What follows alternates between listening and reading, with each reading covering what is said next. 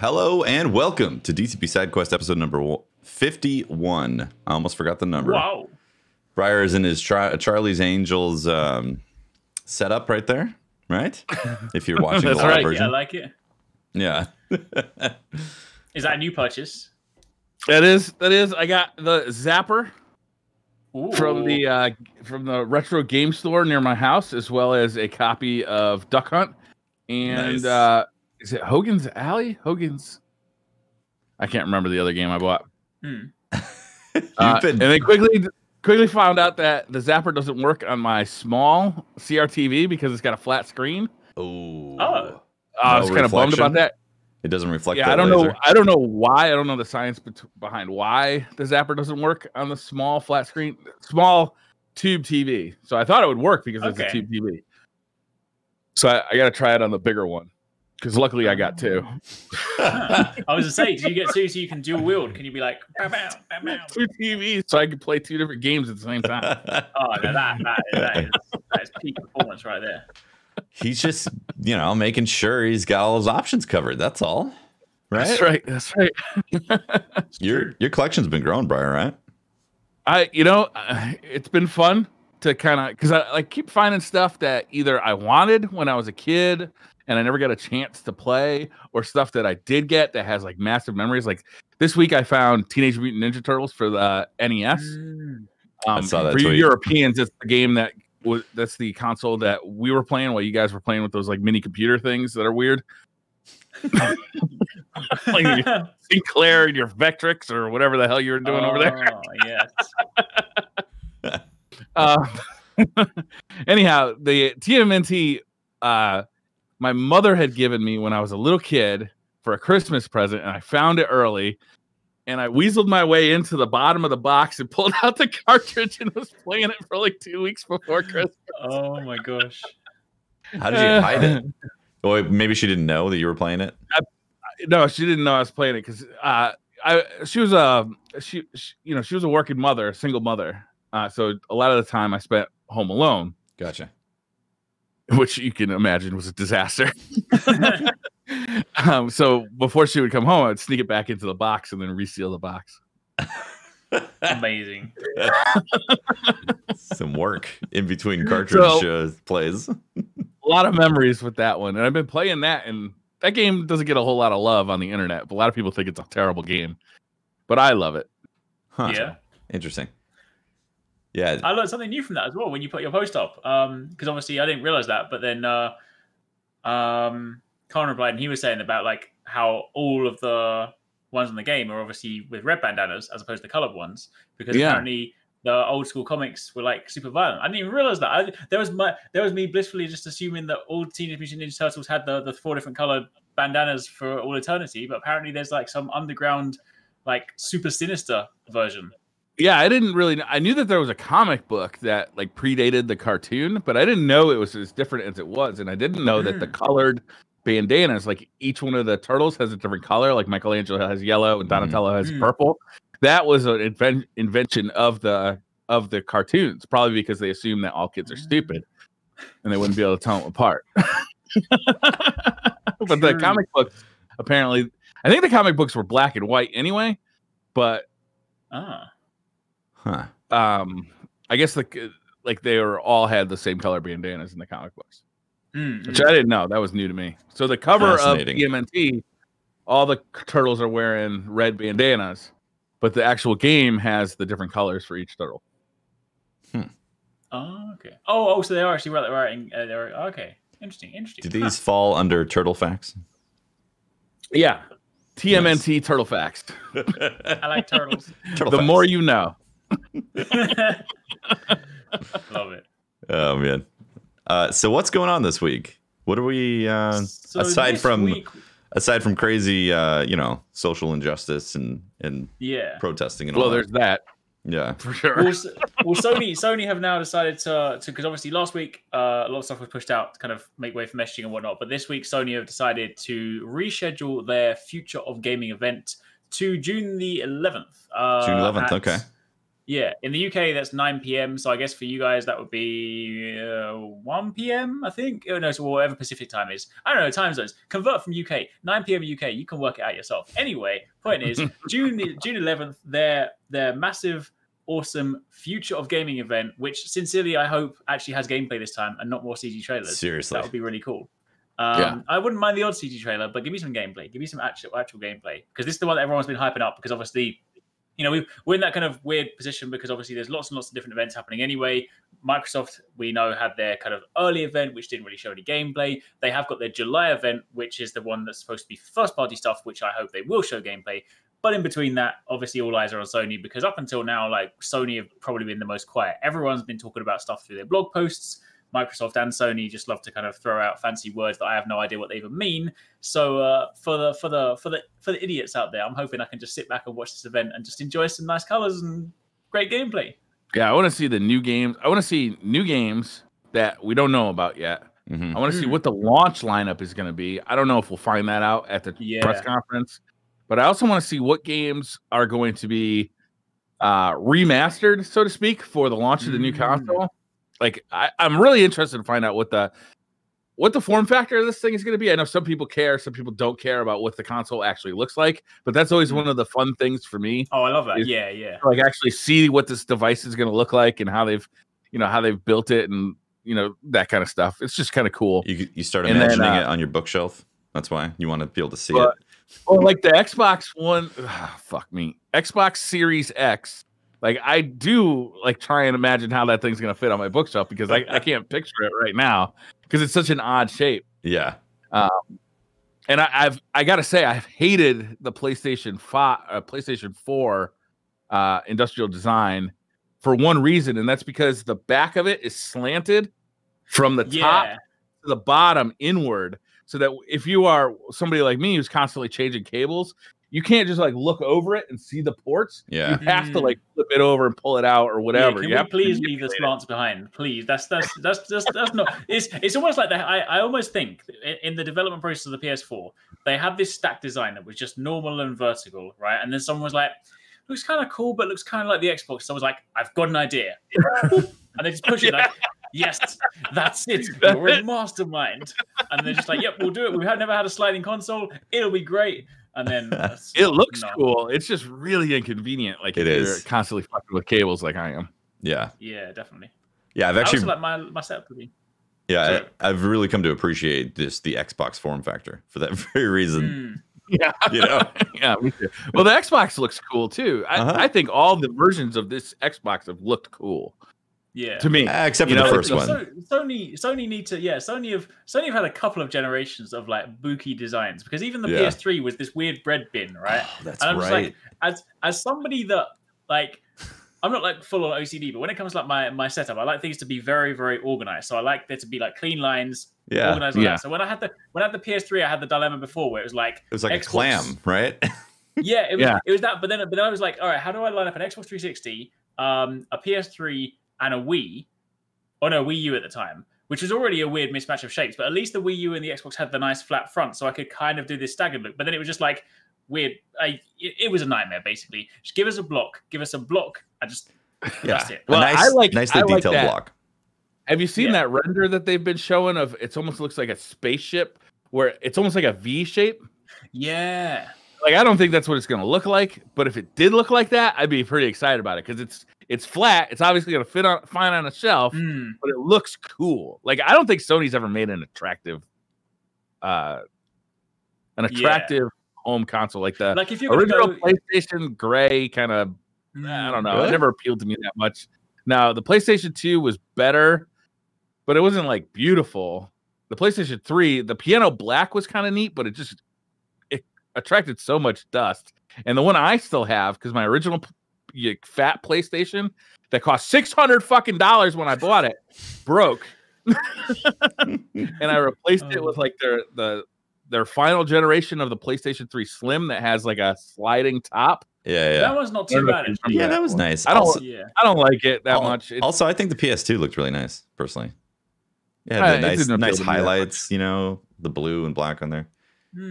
I did like the little detail where if you flipped it on the side, you could the little PlayStation emblem, you could actually rotate it. Rotate it. Upright. That was a neat little detail. Yeah. Yeah. But yeah, I'd like to see some cool when I saw those shots of what they were like, rumors to what the PS5 is looking like, I'm like, oh dear God. Because I get it. Initially, it's like, oh, cool. It's like space tech, you know, it's different. But that same dilemma, like after 2 years, you're going to be like, how the hell is this thing supposed to fit anywhere and not stick out? Yeah, well, in 2 years, they'll have a redesign anyway. Yeah, back to a box. PlayStation 5 Slim, then the PlayStation 5 Ultra, and the PlayStation and the 5 Xbox Series X Slim 2.0 XYZ. Kind of name getting. Can we all take a collective moment to say "fuck you" in your naming conventions, Xbox? Yeah. You can play your console, but could you name it better? Can we like figure this out? Because man, this is bad. Yeah, trying to stick to ones and all that is just, it's kind of rough.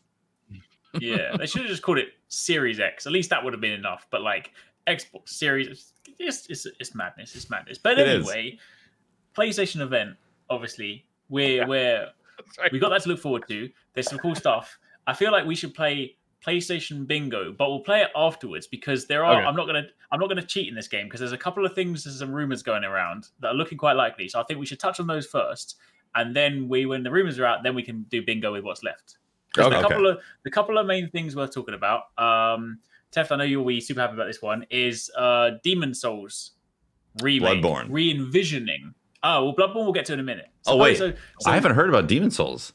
Okay, Demon Souls is the leading one. Bloodborne, not a great deal is known on. Supposedly, the rumors going around are that the event will end with the Demon Souls remake, but the Demon Souls one is being handled by Bluepoint. Again, all this is rumor. Being handled by Bluepoint, who obviously did like Shadow of Colossus and whatnot. And then in a talk they had a while ago when they were talking about it, they were saying that like the remake for Shadow of Colossus, they kind of deemed that sort of like a remaster, but they said what they're working on next is what they would call a re-envisioning because it's even more so than they did before. So a lot of the rumors and the kind of job listings going around there suggest that Demon Souls, whereas there are rumors for Bloodborne, which is said to be PC, PS5, upscale visuals, upscale graphics, improved loading times, quality of life improvements, the kind of typical remaster thing. Whereas Demon Souls, because it's so old, it's supposed to be like complete re-envisioning. So obviously there'll be, it won't just be bringing it up to current standards. There'll obviously be some nice new additions and whatnot. So that would be amazing. I never played it on the PS3, and I've thought about buying a PS3 just to play it, but I'm like, then I got that PS3 laying around, and I feel like it's on the verge of getting remastered, but then people are like, nah, it's staying there. It's staying on PS3. You don't own a PS3? Not anymore. Got rid of it a long time ago. Huh. Yeah. So the fact that there's a legit rumor, or not, I mean, legit in quotations, about Demon Souls, that makes me very excited because, again, I never played it, and I would love to play that as the one that kicked things off. There was a couple of other things. There was like a Bluepoint tweet at one point. They there was one where they just sort of did like a cryptic tweet. I can't remember all the wording, but like people kind of got like 3 different game references from that. One of them was like Castlevania. One of them was Legend of Dragoon. The other one was Demon Souls. But then there was another thing as well where like there was like a loading, where there was basically a blank slate that they put up, which they didn't see it's taken down, but it was like it just said title in what looked like Comic Sans, but in the corner it had like fast loading ... and then had a picture of a flower, which people have said looks remarkably like the soldier's lotus flower in Demon Souls. So there's a lot of like hints and whatnot that have been kind of going around. So it looks so apparently from kind of people that were sort of like suggesting rumors and stuff, they're saying that will be like one of the kind of things to kind of round out the PlayStation event. Supposedly. That's the one of those games that needs a remake the most, right? Because it's definitely the oldest one. It's the one that least people have played. It's the one that didn't get a re-release on the PS4. It's not on PC, right? It was only on PS3. It was a PS3 exclusive. It's exclusive. So like of all those Souls type games, like that being the original one too, that kind of started the revolution. That's a really exciting thing. Yeah, I want to play it. Yeah. I've been super close to buying a PS3 just to play that game and stream it, and then I backed off because I was like, I bet a remaster's coming. And then a year later, I'm like, I bet a remaster's coming. And a year later, I bet a remaster's coming. Yeah, they remastered Dark Souls 1, right? So like, but Dark Souls 1 didn't Dark Souls 1 come out on the PS4, or did that come out on the PS3 as well? That came out on the PS3 and X3. Came out on the PS3, but they remastered everything with in celebration of Dark Souls 3. Yeah. or remastered. They did it on 1. PC too. They had that game came out on PC as well. Yeah, but it was very problematic, so they needed some things to fix on that. So that remaster needed to happen as well, and they put on the Switch. True. Right, I'm pretty sure they put on the Switch. yeah, I'm pretty sure they did. Yeah. Does it it run? It can't run at 60 on the Switch, can it? It's got to run at 30. I'm not sure. I'm not too sure. I've heard from people that it runs quite well, but I haven't seen like how it runs. It's got a good spirit, you know. It really tries. Yeah, exactly. Right. It's heart's in the right place. Precisely. It's the most important thing. And then your other title that is obviously, I mean, this one is kind of an obvious one here, but there's been like a lot of chats about it. But like the other rumor is that we'll see. I don't know whether it'll be in trailer or gameplay, but we'll see Horizon Zero Dawn 2 announced at. That's exciting. Supposedly, yeah. So that's a rumor that's getting more and more real. Yeah. I mean, because if you kind of sort of go back a while ago, like when Horizon Zero Dawn first came out, the original plan was for it to be a kind of a long-running series anyway. Like initially they had like a trilogy plan, but like until the first game sold, that wasn't really signed off. But then obviously when it did really well, they obviously kind of moved forward. So they have plans to continue with this. So that makes sense. A couple of rumors going around for it. Supposedly there may be like a co-op component to it as well, which would be quite interesting. Because you think about that world where like it's basically Monster Hunter with robot dinosaurs, right? So it would definitely work in co-op. That'd be kind of cool. So yeah, I mean, not too much else is known. And this will be a PlayStation 5 game. Yes. Yeah. Oh, yeah. I mean, they haven't said whether it would be cross-gen. Oh, yeah. Well, I mean, I don't think the rumors have said whether it would be cross-gen or not. So I would imagine PlayStation 5 because they want to kind of push the tech and whatnot. But yeah, it depends on when it goes. I feel like anything that comes out in year one is going to be a cross-gen game, right? Man, I hope it's not held back by PS4. Yeah, I sincerely hope not. That would suck. I don't know. I mean, how long have developers had this generation, like this upcoming generation, with this hardware in hand to develop for it specifically? That's a good question. I feel like it hasn't been long. Yeah, true. I mean, they know that development timelines take 2-3 years minimum to really put out something that's going to have some polish to it. It could also be that they announce Horizon Zero Dawn 2 and it comes out in 2022. True. I do feel like they're not going to want to do a cross-gen for that one because one of the things is like, the original game was supposed to be a lot bigger, but obviously they were limited scope. So they have said that, the rumors again, the rumors are say that like this is going to be like gigantic in scope. So if it's going to be that big, you're obviously going to need some power behind it. So I feel like they probably will just push it on PS5 so they can do what they want with it, but who knows? Yeah. That would sell consoles. Right? Yeah, 100%. Yeah, it would. Yeah. People would be like, I want to play Horizon Zero Dawn 2 because that was a great title on PlayStation 4, the original, a leading title to make people be interested in actually playing it on PS5 because I'm hoping that the tech just wouldn't even be possible on PS4. So the PS5 version is a necessity. I think that'd be amazing. Let me ask you this: Does the knowledge that Horizon Zero Dawn Horizon Zero Dawn Dawn is coming to the PC, does that make you think, should I play this on PlayStation 5 or should I wait for the PC version?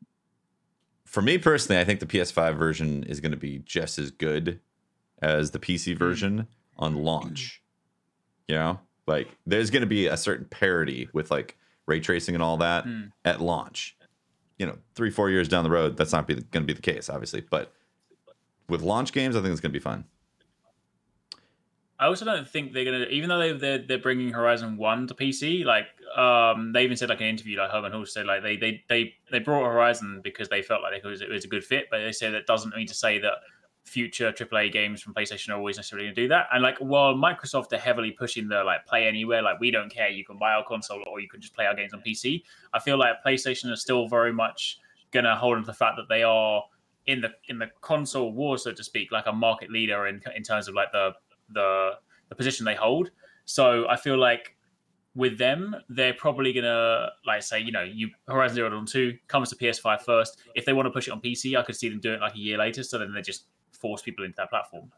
Sure, yeah. Which I'd be completely fine with. But hey, I can't. If this happens, I can't wait to see the It's going to be great. The Sony ponies reactions, like they already got angry when Horizon Zero Dawn came to PC. If they announced Bloodborne's also coming to PC, they'll be like, I quit PlayStation. I'm never buying your console again. I blocked all those people when I was doing my mass block for the All Lives Matter people. Nice. Fair.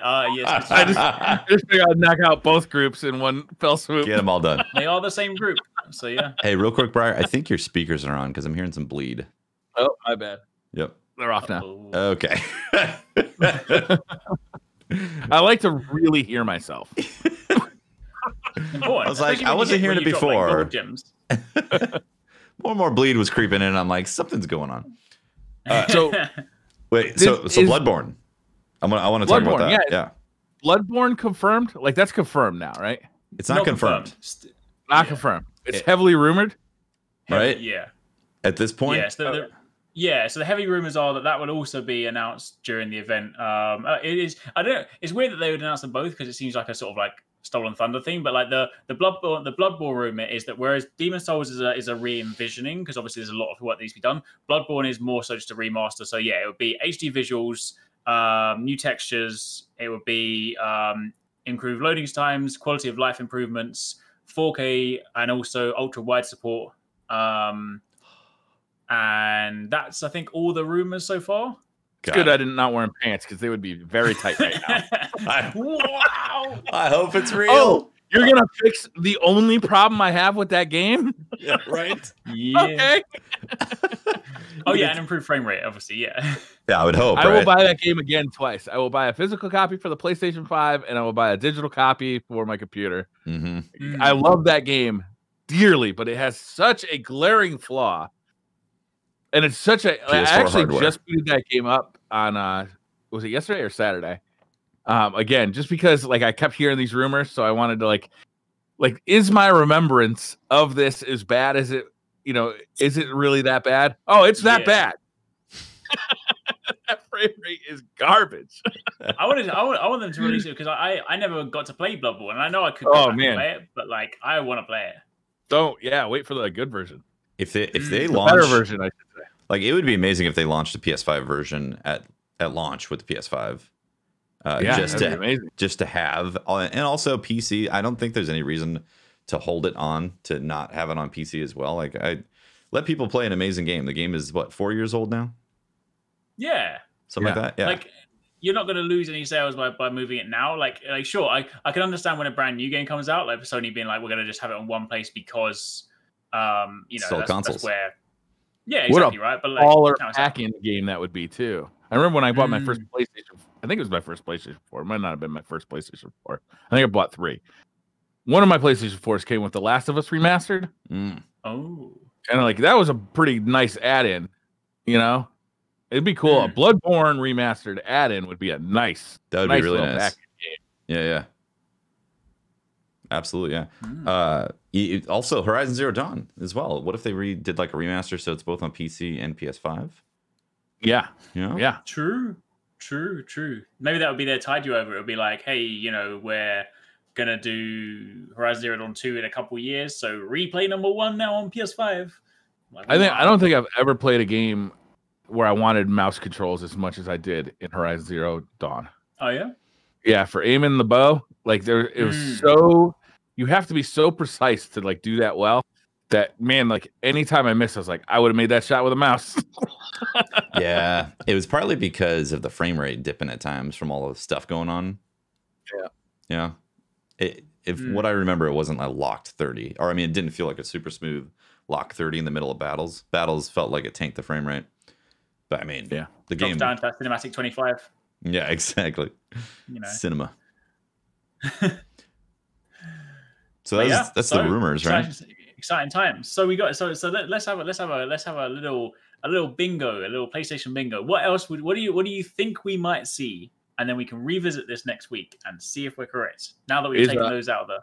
Is a price cheating? Is that too obvious? Like here's the price. I don't think anything's obvious right now. We can do a price bingo. What do we think it's going to cost? Separate price bingo. Let's do that. Yeah. All right. I'm gonna go $399.99. That's American dollars. That's freedom bucks right there. Okay. Freedom bucks. Freedom bucks. What do you think? God, see, I think it's going to be 400 also. So here's the thing. I'm going to say this. I don't hope it's this because it's astronomical, but I hope just for the memes, they charge $599. Oh my god! Do you remember the what was it? Was it 2004? Aspirational. Yeah. But do you remember the famous PlayStation conference back in the day? The one that we did the funny meme edit with the flip over the crowd for massive damage and the Ridge Racer. And it's like you can buy this for the bargain price of $599. Yeah. But yeah, right. there are talks though that it might be potentially more expensive. And also, if you guys are serious about getting it, when they do announce it and pre-orders go open, be ready, because apparently there was a news article the other day saying that because of stuff that's going on at the moment, there may be a shortage of supply launched. So be ready with your pre-order, like bam. Yeah. Who am I going to pre-order through? Yeah. Who are you guys going to pre-order? Not GameSpot. Probably Amazon. I normally go to Amazon, or in the UK we've got Game as well, which is like our UK game shop. I'll probably pre-order from one of the. I tend to place like a couple of pre-orders just to make sure I've got it locked in, and then once I get closer, then I'll obviously only keep one of them. That's the play. I've always right there. I've always liked doing the GameStop pre-order because I like going on launch night and like hanging out with everybody who's like super excited for the new console or the new game. But I am not convinced that GameStop is going to be around in November. I'm not sure. I think I might do Best Buy this time because I do want to go to a launch event, and maybe that'll be like the best I could do around here. Best Buy is a good option. Yeah. Socially distanced launch event where like the queue is even longer because there's exactly every single person. But you could also get the hardware protection because historically, launch consoles tend to have some sort of issue that they didn't iron out. So if you get good point, that way if it did break in a year, you could be like, give me a new one, Best Buy. If it's $600, I might actually consider not buying it.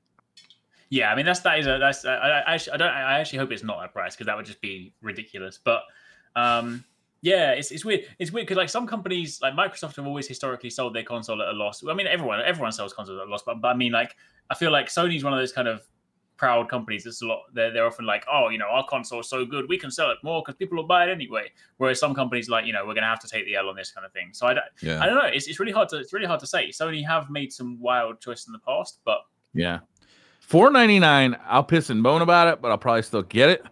$599. Like I'll really strongly consider not getting it at launch.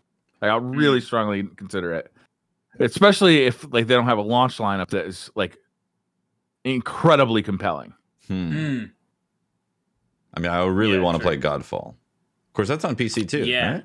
That's on PC. Oh yeah, I forgot about that because I didn't even realize until the other day because when they first announced it, they did that kind of typical thing where they were like, announced it on PlayStation, didn't say it's exclusive, just said it's on PlayStation. But now that I know it's on PC, I feel like I'm probably just gonna play it on PC. Yeah. And like if they come out with a bunch of trailers on Thursday, but like none of the new stuff, like if it's all remastered stuff that's coming out like at launch time with a couple of like throwaway titles, you know how launch titles tend to be. Yeah. And it's $600. What are you trying to say about Knack? Knack 1 and 2 are an institution of amazing gaming. You're a narc and you're a liar. Talking smack on Knack? Come on. Knack's one of the gaming greats. Goes down in history. He literally sits there right next to Mario. Yeah. We have to have Knack 3, obviously. Actually, that's one of my predictions, is we're seeing Knack 3. Knack 3. At the event. Okay. That wouldn't surprise me, to be honest. That would be amazing. Oh, yeah. So I'm going to say $499 for the console price. Okay. Because Briar took mine, what I thought. Eric's going wilding out. I'm going to say $499, and they take a loss, but it's still kind of expensive. For me, I'd say I'd pay up to $800 because I want that console and I want the games that are coming with it. But that's as a streamer. If I was not a streamer, $500 would be my max. Even as a streamer, though, it's like if they don't have anything at launch that is like super compelling, but they will. The good stuff is coming to 21, 22. They will. Like what? Like what at launch? No, I mean like they will at some point. So I'm like, I might as well just get that console. There now. have been a price drop by then. Oh, in 6 months? I don't think you get a price. No, or a hardware revision. What's coming in the first 6 months? What's coming in the first year? That so is like Godfall is supposed to be a launch title. Yeah, but it's not exclusive. It's that's coming to PC as well. So what's exclusive to the PS5 that's going to be in the first year that like is really compelling that we know about right now? I don't think I know about anything right now. I think right now the only thing that we because they haven't had their gaming event, the only thing that we know is on PS5 is Godfall, and obviously now we know Outriders because we know that's just all platforms. Oh yeah. So outside of that, we don't actually know of anything else on PS5. I don't think. Destiny 2. That's a good point. Destiny 2, if they brought that over, so you have a nice 60 FPS, but on a console. That's not worth $800. True. No, you raised a good point. I guess that question we won't be able to answer until we sort of see it on Wednesday, because I guess that's the idea of this event. Because I would imagine once they've dropped that event, they'll probably maybe if they give us a price, then obviously they'll open up pre-orders, right? So that'll be the make or break, because that'll be when they show the stuff and they show like, because hopefully they do get it right. Hopefully they show a load of first party stuff to be like, this is why you want to buy PlayStation, and not just be like, here's FIFA and here's random other sports games. Like my guess is there will be like 2 or 3 games that are kind of launch exclusives, but they won't be like huge things. It's not like God of War 2 isn't going to be a launch game, right? True, yeah. Right. But so I mean, it'd be cool if it was. This is what I'm saying. If they aligned Horizon Zero Dawn 2 to be a launch title specifically for PS5, and then they're like, incredible. Also we remastered Horizon Zero Dawn OG and put it on PC as well, so you can have a taste, and then be like, come buy this hardware. I think that'd be smart. I don't know. What's the timing on Horizon Zero Dawn? When did the first one come out? Is it 3 years ago? 2017. Yeah. 3 years ago. The timing seems about right. Yeah, I mean they had all that tech already developed for how the mechanics of the game work. So they just had to build more game with a few more extra awesome things. Because they said like the majority of the pain of the development on that was building the actual mechanics for stripping pieces of armor off. That took them it's probably optimistic, but I could see that happening. Maybe not at launch. Even if it was in the first year, that'd be a big first year. Yeah, title maybe like launch window and not launch day. Sure. Yeah. Yeah, that's true. Oh, they did make a DLC. I forgot about that. Yeah, that's a good point. Carnivon in chat said that. Any more predictions? Like what do you? Okay. Any more bingo card things? Let's see. For $800, I think better brew espresso. We might see Spider-Man 2. A little Nespresso pod. Spider-Man 2. Spider-Man 2. Yeah, from Insomniac, because first one was so popular. And yeah, I mean, I feel like that's a franchise they wanna revisit, right? I mean, like it went down so well, and everyone loves superheroes right now. I feel like Spider-Man. I don't know. Superheroes aren't really that hot right now. I don't know if it's the right time. Maybe just putting my pulse on the finger of the world right now. Not feeling superheroes. True, maybe true, but I still feel like everyone's got time for Spidey. Everyone's got time for your friendly neighborhood Spider-Man. I actually own that game. I still haven't played it yet. It's still sealed. I want to play it. It's a great game. I haven't gotten to it yet. Yeah, I can't wait. You didn't finish it? No, I mean, I want to, but because I think it came out. I can't remember. There was like so many things that came out around that time. So I started it, and then I remember that. Yeah, that was the September Blitz. That was the Blitz of September. Yeah, right? that was it. Yeah, just one after the other. That's the thing with me and story games. Unless I literally sit down, I'm like, right, this is being played like the next 3 or 4 days, nothing but this, and I finish it. If I even take a small break, I know it's not like a story like game, like in the kind of normal sense, but like with those kind of games, if I take a small break, I'm not coming back. I am guilty of this as well. Yeah. Yep. That's why I feel like every once in a while I'll come back and like actually get back into it, but very rarely. It takes that's the thing. It's so difficult. That's why I need to be in that flow. So when it comes to like Last of Us, for example, like I'm just kind of taking a few days off from like the videos and we're just sit and just play it so I can get through it. Same for like Ghost, because I'm trying to sort of make a more conscious effort, because like last year there were so many games that I I juggled so many, and then there would be times when I'm like, okay, cool, you know, I've jumped into this story game, but also there's this other loot-based persistent game that needs my attention, and it's just like, yep, story game just fell on the wayside. So yeah, and then when something's new, I want to be part of that zeitgeist conversation. You know, like I like being able to talk about stuff when everybody's talking about it. You know, because it's fun. It's weird talking about a game. Like if I started going off about Spider-Man right now, I'd be like, yeah, no shit, Briar.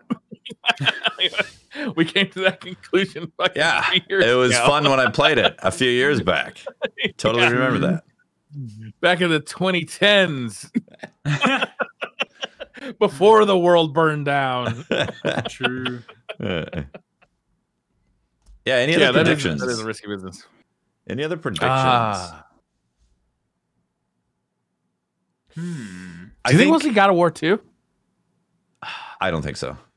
I think that's still too fresh. I feel like too soon. I really want to, but I feel like it would almost be a dream announcement would be like Sony be like God of War, Horizon Zero Dawn, Bloodborne, Demon's Souls. I'm just like, are they really gonna do like it's not the same kind of thing with Nintendo. It's like, would they really pack all their like big IPs into one presentation when they can be like, no, this is the year of Mario, you're going to hear about Mario. Next year we're going to talk about Zelda. So I feel like for them to kind of blow their load, so to speak, in one presentation probably isn't going to be the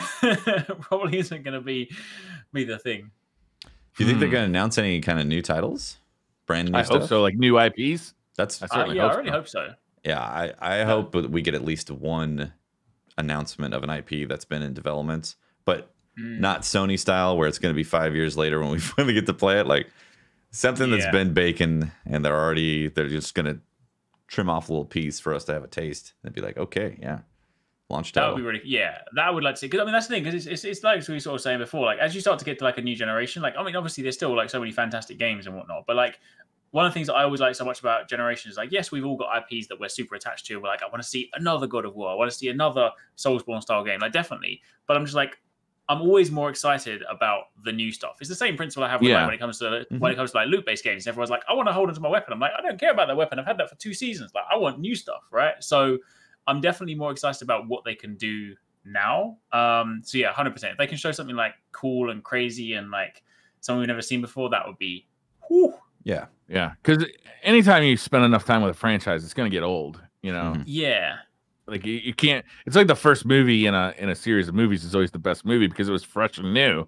Like every sequel is just building off of that. It's never going to surprise and shock you as much as the first one did. Yeah. You know, with the exception being like something like God of War where they just completely switch it up. But still, it was they had to do some drastic changes for that to happen, for that to work with God of War, and they had to execute perfectly, and they did. They were able to do the Hail Mary and nail it. But I think Horizon Zero Dawn 2 would be the perfect title with this, and like I have no idea if that's even going to be a possibility for them to launch with that. But can you imagine? Because like that game had a huge amount of hype behind it. People love it. You know, love the experience. I feel like PlayStation need to. They're gonna, if they want to be competitive, they're gonna want to have some kind of notable IP because supposedly Halo Infinite is a launch title for Series X. Interesting. So, and I know that's in some recent years, big energy right there. That's the thing, right? And I know in recent years, you know, Halo flop that thing right on the table, like bam. But that's the thing. Like, I know, like in recent years, like Halo might not necessarily kind of done everything people wanted to, but Halo is still a franchise that holds a lot of weight. Like I feel like maybe if they mess it with Infinite, maybe then it'll start to go down the pan a bit. But I feel like Infinite there's a lot of eyes on that. So the fact that that is a launch title, you can be like, all right, Series X might be the only first IP, the only first party IP they launch with, and the rest is like third party, fair enough. But if they have that in and of itself, and PlayStation suddenly say, oh, we're only launching with third party things you can also play on Xbox, then that's not very compelling. So if they could be like, all right, we see your Halo Infinite, we raise you Horizon Zero Dawn 2, then it's like, bam, all right. Now you got a crazy November at that point. Exactly. Yeah. And then people can be like, which console do I buy? Then you're like, uh-oh. Yeah, but Halo's going to be on PC though, right? True. Yeah, true. But still, like the IP pull of getting excited about that stuff. I do feel like Halo's gone through a lot of fatigue, and Halo 5 definitely wasn't met with the reception that they were thinking. More interest in Infinite though. Like there's something about this one that has people kind of with their eyes on it, just because it's not a numbered sequel. That Infinite thing is kind of interesting. Like, what are they going to do? They've like, also taken more time to develop Halo it. experience. Yeah. I think a lot of people are seeing it as like the redemption kind of story, because again, it's not to say that Halo has gone really bad, but like it definitely, for people that are, and I'm not necessarily like the longest term Halo fan, like I came in quite late, but for people that have been with it since number one, I think their general consensus is that more recently it has gone down. So a lot of people are thinking Infinite is like the make or break, like they either smash it out of the park and Halo is back, or they get it wrong again and Halo is dead. Yeah, it's tough. It's one of those like the rose-colored glasses type of thing, because people loved Halo back then, but it was also a different time in gaming, and stuff has changed dramatically. And Halo 5 adopted some newer stuff that's happened recently, and it worked for some people, but a lot of people are kind of like, I got other games to play, Yeah. Well, that's a series that's been going on for a very long time, and the people who even started it aren't even developing it anymore. So it's not like this like thread of like this. My favorite creators are making this game, Yeah, it's true. There's a lot of factors that are affecting it, but those first 3 Halo games were fucking fantastic. Yes. I'm gonna drop my my Jar Jar Binks opinion again, and I really like Halo 4. Halo 4 is probably my favorite one. Yeah, that is a Jar Jar Binks opinion, man. You know why, right? Because that's some Amiga bullshit right there. But you know why, right? I think I'm a little bit biased, because when I worked at Microsoft, I worked in test on Halo 4. Nice. So I got to try Halo 4 before. There was a couple of abilities that never made it into the final game that were so cool in Halo 4 that we got to mess around with. So that was fun. But then when it came out, because I came into Halo quite late, because I never had like an Xbox originally, so I didn't play Halo 1 or 2 or 3. I came in at Reach. So when I first played Reach and I went into like online multiplayer, prior to that, I'd always been used to like games where you sprint in multiplayer and like you're free to move. And suddenly I'm playing Halo where it's like I'm not aiming down sights and I'm walking and it feels quite slow. I was like, this is quite clunky. So when they brought out Halo 4, I was like, oh, this is more what I know in like shooters. And I loved like all the abilities, being able to go behind someone and like do the execution and like jetpack and boost and stuff. I was like, this is cool. So yeah, but I guess I'm not really a Halo diehard fan, so maybe maybe I'll just keep my opinion to myself. I actually liked 4 also. Halo 4 came out at a weird time for me, because I think like I had felt like the Halo story had reached its conclusion. When like I'm thinking about Halo 4, I'm like, what story do you tell there? Like, what do you do here? But then also it's like I had transitioned out of the Halo multiplayer and like kind of transitioned into Call of Duty multiplayer, so I wasn't like that into the Halo games. So it's like one of the big draws of Halo had always been the multiplayer for me, but I wasn't that interested in it anymore because I had transitioned into something else. So my opinion of Halo 4 is very much colored by my experience at the time, not necessarily the quality of the title. Yeah, I enjoyed Halo 4. I had a lot of fun playing it. Reach was my favorite, but you're letting that Jar Jar energy infect you. No, I even liked some of the maps on there. They were great. Haven, I think Haven I actually really liked. They brought that back over to Halo 5 too, that map. Did they? One of the things that drove me crazy about the Halo franchise over time was that they kept reusing the same maps over and over again. Like they come out with new ones, and then they'd also bring the old ones. Like Blood Gulch just came back like every time.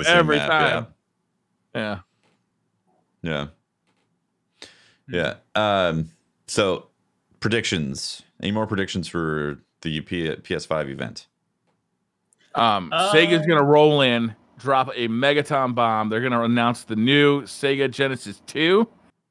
They're gonna rock the world. To be like $199, bitches, and then they'll walk off the stage. Imagine that. I mean, it's a bit expensive. I'm not sure I could quite justify the ultimate new console. That's the next gen right there. Sega Genesis Series X 2.0 5. 17 bits of power. Wow. Florida Gator brings up Elden Ring in chat. Do you think we're going to see anything about Elden Ring? I personally don't think we are. I don't think we are. If we see remaster stuff about Demon Souls and Bloodborne, if that becomes official at this, I don't think they're going to talk about Elden Ring. There's too much From Software stuff, you think? Yeah, potentially. But also that FromSoft announcements are usually like that's what they focus on when didn't the also, although it's not going to be exclusive to it, didn't the Elden Ring announcement originally show in Xbox's conference? Did I think it did, yeah. I believe so, because last year PlayStation had a conference. They just didn't have. They just weren't at E3. No, they didn't have a conference last year, did they? No, they didn't. So was last year the weird like thing where they dragged the press all over the place, or was that the year before? That was the year before. Yeah. Oh, okay. Yeah. So I think So I believe that's the one. So I think if they're going to show it, maybe they were showing Xbox. But I agree with you. I think like that would be a lot of FromSoft stuff shown in one thing. And although I would love it, I think it would be a kind of a weird thing. Because I almost feel like they're going to give us Demon Souls and Bloodborne to tide us over while they're still working on that. Because when you factor in all we've seen of Elden Ring is like a little kind of cinematic and stuff. Whenever they do that, you kind of get the feeling that it's still quite a way away. Especially if they're working with the author of what's his name? Game of Thrones. Doesn't that guy take like bajillion years? JJ Martin. J.R. Martin. He hasn't even finished the storyline yet. He's dude hasn't even he hasn't even finished his coffee to go start writing yet. they've completed the gameplay and they're like, so how do we improve his stories? Like, I'm gonna start any day now, I promise you. And like, we kind of need to get a game out. Yes, I'll write. He's got the title on the page. It says here you haven't even cashed a check. Oh dear. Oh, that's the one other thing. I do hope we see. I know we're not going to get much from it, but it would be amazing if they just dropped at least like a title, like a 10-second clip of Final Fantasy Remake Part 2. Oh, I didn't even think about that. That would be amazing. That'd be real cool. I doubt it for some reason. Because the game just came out, right? Although I could see them just doing a fucking title or whatever. Like putting a 2 on there. Yeah. Square's got no shame about that kind of thing. Part 2. Yeah. I mean, if all these predictions come true, though, I mean, that would be a blinder of a stream, right? I mean, that's just so many gangbusters. What about VR? Like, do you think we'll see anything about VR? I mean, PlayStation VR has been pretty successful.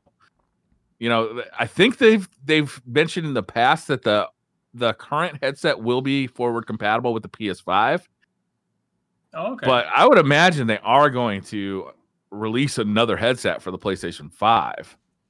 Would that up the visuals? What they can do with that headset? Well, you could do a higher resolution headset for sure.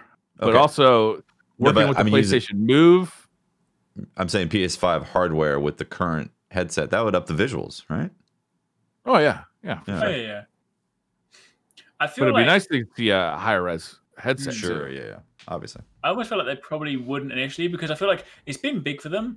But I would hope, right, given the way they've been hyping up this event, I mean, it could be wrong because they have missed the ball in the past. They've kind of hyped up stuff and then it's been a bit of a miss. But I would hope that if they've got all their eyes on this time up until this point and they're in their stance in such a great position because Microsoft obviously got a lot of cool stuff coming, but at the same time, their first presentation wasn't really a great showing. So if they smash this out of the park, it's going to be huge. So I feel like if they're sensible, VR is very, very cool. But I feel like attention right now in the grand scheme of things, when it's like next gen console with all the crazy games or VR, if you have to pick one, I feel like everyone's like, I don't care about VR right now. I want to know this. So I feel like if they had to pick it, I would think they would focus everything on that for now and then maybe do a VR talk later. That's not really what they do, though. Like, I just watched the PlayStation 4 announcement.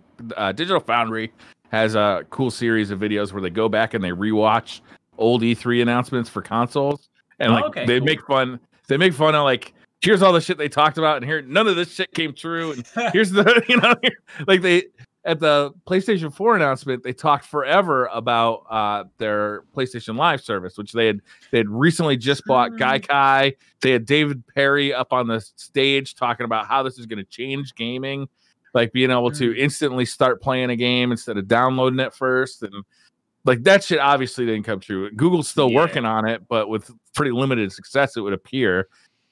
So a lot of the stuff they talk about at these press conferences isn't necessarily the future of gaming, or it's not about gaming. I forgot that feature. It's really funny.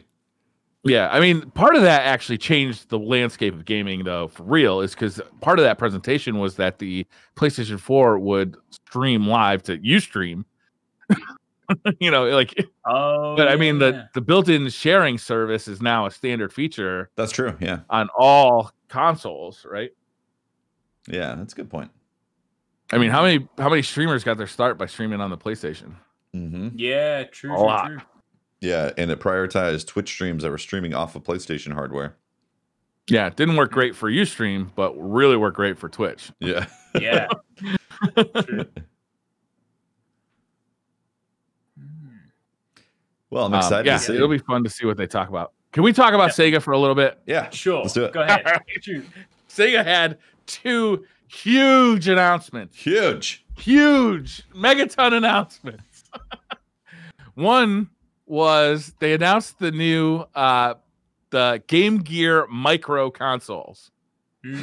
These things are tiny. Okay, so are you guys familiar with the Game Gear? Yes, absolutely. Like it's a Game Boy competitor. It was about the same time as the Game Boy Color.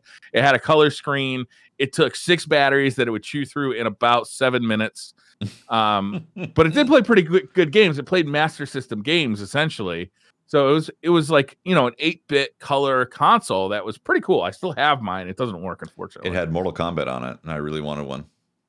It did have Mortal Kombat. It had Gunstar Heroes. It had Sonic the Hedgehog. It had a bunch of good games. It had Ninja Gaiden. Anyhow, so Sega has announced these things. There's going to be 4 of them. A black one that comes with Sonic the Hedgehog, Outrun, Puyo Puyo 2, and Royal Stone. A yellow one with Shining Force, Shining Force 2, Shining Force Final Conflict, and Nazo Puyo.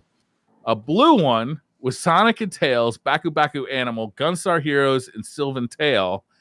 A red one that comes with Columns, Game Gear Shinobi, Megami Tensei Gaiden, Last Bible Special. So each one of these only comes with 4 games, and you get each one for a low price of $50. Whoa.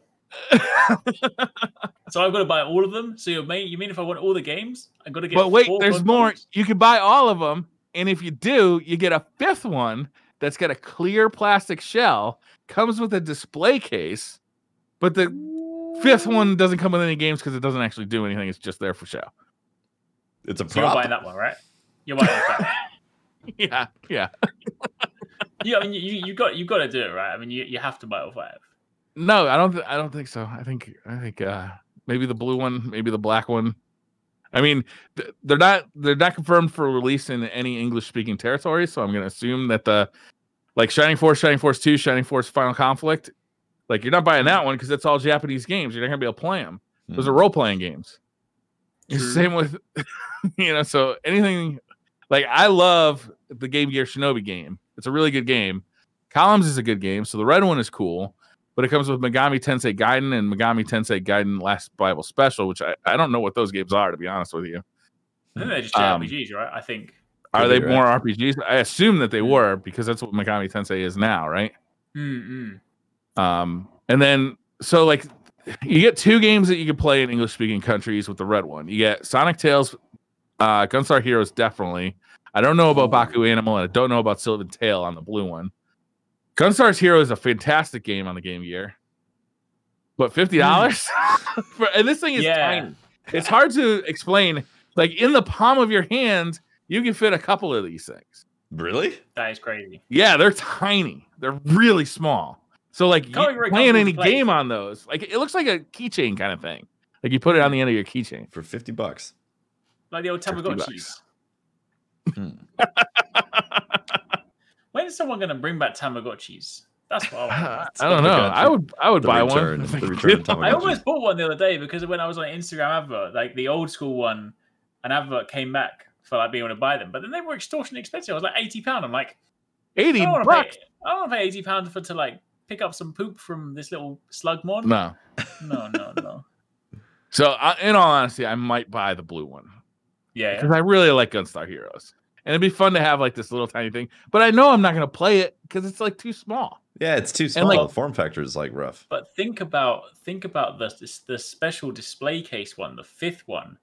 Yeah. You want that. Exclusive. I do. Of course I do. But we got big purchasing decisions this year. And I've spent a lot of money already.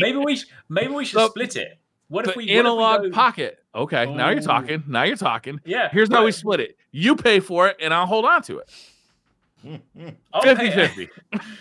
We can go 50-50 and you can have 3 and I'll have 2. How about that? Eric's wants the clear one. Display case. Yeah, I don't want to play games. You see that it's perfect for me because I'm an incredibly busy person who can't actually play games. So if I can get the Game Gear that doesn't have games on it, I'll just be like, perfect. It's great. But like, if you look at the Analog Pocket is coming out, that's another portable system, and that's going to play every Game Gear game. Yeah. I need a date for that. When is that coming out? I don't know, man. I am dying to see it. Any news on it? No. I assume it's been delayed because of the they'll announce it as soon as PS5 pre-orders open up, and they'll be like, "Hey, your $599 PS5 and your game and your Analog Pocket." I'm like, no.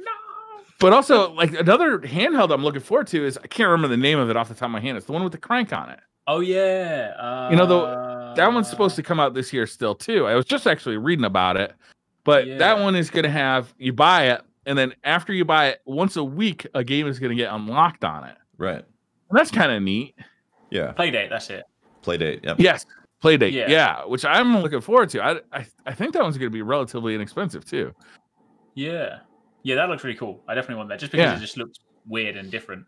Mm-hmm. Yeah, and then of course we still got, 2 major home console launches. So Game Gear kind of, it's not like top of my mind. Pretty low on the list.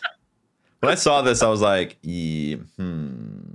so you have to buy separate ones. You can't just like swap an SD card back and forth for different titles and all that. Yeah, and they're not even coming to our country. Like, they haven't announced it coming to like English speaking territories yet. So like the games are going to be in Japanese. Which Sega, for some games doesn't matter. Is Sega just like super ahead of their time? Is that what it is? Sega. Well, hold on. There's more Sega to talk about. Yeah. Oh. But I mean, if these things came out at $20 each, I would definitely be buying. I'd buy one. Yeah. Right. Yeah. Because they're like just a stupid thing to have like on the side, like next to your couch, like just to mess around with. But at $50, that's not priced right. Although it could be. Don't all those mini consoles come down in price pretty quick? I don't know. I haven't looked at them. I feel like any mini console that isn't Nintendo, because Nintendo just hold their price, just like yeah. So I reckon so. Yeah, it could be. But they also had another huge tech announcement. Huge. They were teasing this one too, hard. So Sega announced Fog Gaming. This isn't a mistranslation either. That's what I first said. Did they mean cloud gaming? But like somebody mistranslated it to Fog Gaming? No, it's fog. Fog, like mist, like low level mist. Yeah. So this is going to be, they're going to use arcade cabinets connected to the internet, which have, like computing hardware in them to allow for arcade operators can connect these things to the internet and use them to make other kinds of money, to use them as like servers or use them as other types of devices. That's all I got. So you mean lots of rich billionaires are going to log in and start farming Bitcoin on their arcade machines? Yes, I think that's what they mean. I think it's going to be a Bitcoin mining thing. Is this secretly so that say you can make a load of money behind the scenes? They were like, yes, funnel it into our arcade machines. It's completely fine. And then this is what they can use to fund their disappearance. Yeah, it could be. I mean, it seems shady. Like, why would they announce this? Makes no sense. It seems so weird. Like, and also the thing is, realistically, of all the potential computing power you could do, or secure server farms, like, no, I'm going to go and use these arcade cabinets sitting in this dusty corner. I love arcade cabinets, to be clear, but they're going to be like, I'm going to use this dusty arcade cabinet, and instead I'm going to use this for my business. No, I think I'd probably rather go to a server and just use that. Well, I think the thought is that these things are sitting there idle, right, at night. So like your arcade is open during the day. Well, it's not now, but your arcade is theoretically making money during the day. But then it's the machines are still on at night. So why not use them for something? And that something is probably Bitcoin mining, even though they don't say it outright. It reminds me. I remember when GPU prices were going crazy because Bitcoin was outrageously high. Right. So what people were doing was they're buying up all the GPUs, sticking them in server racks and just mining. And it got to the point where you couldn't find any GPUs for computers on the shelves. Like they just weren't there. Yeah. That lasted for a long time, like 6 months to a year, I feel like. Yeah. But then all of a sudden what you saw was that people were putting out these programs. They say, okay, just run this on your computer and you'll be mining Bitcoin for us collectively, and then we'll pay you for your computer time. So like you make like if you ran it all night, you might make $1 or something like that, you know? Which it didn't make any sense. It wasn't worth it because you'd use more electricity than it was. Exactly. Yeah. But this is what it feels like to me. That's the kind of the program that it seems like to me. It's just weird to see Sega. What a weird announcement from Sega. Yeah. And like people were genuinely excited because Sega, you know, people have a lot of love in their hearts for Sega, me included. Yeah, definitely. You know, going back to the 16-bit days and the Dreamcast, you know, they made some awesome games. They just spoke to like a teenage person in a way that I think was in a formative time that, you know, people have a lot of love for them. Yeah. And to see them do something like this, it's just so bizarre. A little strange. Yeah. And they just came off of the Sega, like that awesome Genesis Mini. That was really fantastic device. Yeah, that was good. I feel like it was diversion. I feel like there's some behind the scenes Sega Yakuza boss who's like, yo, we need to make some money. Let's do this. We'll peddle them some small consoles. We'll give them a 5th console that doesn't actually do anything. And then secretly they'll mine loads of money in our arcade machines. And then every day we'll open up the back of the arcade machine, take some of the coins out, and we'll make loads of money. The Yakuza and Sega are allegedly very closely tied together for a long time. I am not surprised. There are some really great YouTube videos about like the ties, like really strong ties, allegedly. Yep, that's how they're going to do it. Sega's make a comeback. It'll be like the next generation. They're just slowly doing this, and they're siphoning all the money, and then they're going to be like, when PS6 goes to go be announced, Sega is going to come back at E3 and be like, we're back. We've made the next generation console. Sega Pluto! It's like, it's got 30 teraflops in just one side of the console. That's right. Did they ever have a Jupiter? A Jupiter? What's that? Well, there was the Sega Saturn, you know, like I feel like that might have been a code name for something. It sounds familiar. Pryor said the Pluto, the Sega Pluto, the Pluto, Sega Uranus. Yes. Oh gosh. I mean, Sega's actually doing awesome stuff right now. Like, if you look at the Switch and Google Sega Ages, they are making like awesome ports of old video games, like really good. Like if you get Outrun, like there's a bunch of cool modes in there. They have like old graphics and new graphics. Same with virtual racing. Like this really cool stuff. Yeah. They got M2 doing like a bang up job on like making these things feel fresh again. But it's weird. Then they also Bitcoin mining on arcade hardware. Gaming. Fog gaming, you know, fog. That's stuff that makes you not be able to see what's right in front of your face. It's just so weird to be like fog gaming, but then have it be like a data mining type of network that you use when you're not actually using your arcade machines. They're just trying to obscure your vision so you just can't see what's really going on. They haven't said it outright, but that's what it reads as. That's what it sounds like. It's true. Yeah. Here's an article from VGC where they say the tech will allow arcades to divert the CPU and GPU power of their machines for other purposes and commercially adds the benefit of being able to make money outside of business hours. And what else? What is that? Farming. Either that, or they're just going to use it to like launder money. Right? Like, they're making millions of half-penny transactions across the world. It's going to happen. It's going to happen. Okay, that is super weird, man. Yeah. Super, super weird. My heart goes out to Sega. I hope things turn out better. People were hoping that it was going to be like the announcement of something new, like a Sega Saturn like Mini or a Sega Dreamcast. Like you said, the Sega Pluto. The Pluto, man. Nothing. Missed opportunity. Oh, man. I've been trying to buy a Sega Saturn recently. I want to get one modded for RGB output, so then I can then hook it up to something that can convert RGB to HDMI. Okay, yeah. And then I'm going to also add an optical disc emulator so that you can put a memory card into it instead of buying all the discs. 'Cause buying Sega Saturn games is expensive. Okay. But you can download them all for free. Having a physical copy is tough, yeah. That's funny. Is that SideQuest? Do we get anything else? I think so. That was on the I list? mean, like, it was appropriately side questy. It was side questing. I think that's the week. Exactly. Yeah. That is the week. We touched on it just briefly, barely at the beginning of the show, but obviously all the stuff that's going around the world right now, it's, you know, it's very important to not lose the momentum that's going on with the Black Lives Matter movement. So if you guys are out there protesting peacefully, thank you. That's amazing. And I know stuff is developing, but it's a long road. There's a lot of changes that have to happen with that stuff. So it's not going to just get fixed from a week of protesting. This is the type of stuff that is going to take a lot of effort from a lot of people around the world. Absolutely. But also, obviously, a lot of policy changing that has to happen in America.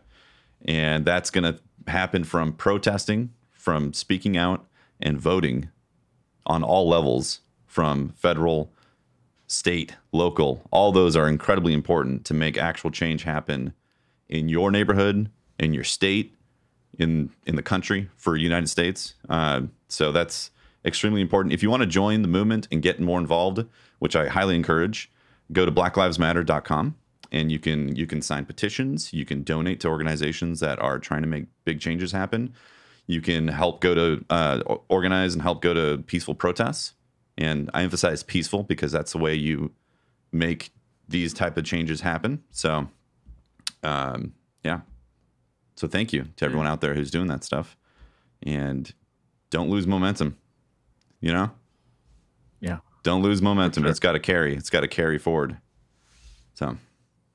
Also, shout out for Pride Month. Yes. As a father, I got nothing but big daddy hugs for all of you. Love you. There you go. DCP stands by all you guys. So thank you very much. Yeah, that's the show. We'll most likely have another one next week that's going to have juicy news for PS5. Yeah. Looking forward to that. Play Bingo Part 2. Yeah, Bingo Part 2. And then DCP Live will be back on Thursday as well, obviously with the new stuff that's happening in Destiny. Always exciting to have new content. So thanks for watching. Yeah. If you want to find more of me, I'm at Teft on Twitter. You can catch my streams, twitch.tv/TeftyTeft, where I'm streaming video games, and I'm also doing music as well with my wife. If you search Tefty and Memes, that's 2 E's, MEEMS, on YouTube, you'll see videos of us making music and being creative and all that. That's what we've been doing on YouTube. You can find me over on Twitter at Arix or YouTube at Arix Gaming, where this week we'll be talking about lots of PlayStation stuff when it happens. So yeah, that's it. I'm Brian Rabbit. You can find me trying and failing over and over again to jailbreak my PS Vita. It's been a slow road. I need to do that. That's really annoying. Yeah, unless you have one of the old ones with the old firmware, really annoying. I got both, but I lost the power connector for that, so I ordered a new power connector for the old one. So I'm trying to do the new one. It's not going great. Yeah. Looking forward to an update on that next week, Briar. All right. All right. Thanks for watching, everyone. We'll see you next week. Shout out to everyone supporting us on Twitch, Patreon, and all the various listening channels. We really appreciate it, guys. We will see you next week. Bye, everyone. See you later. Bye.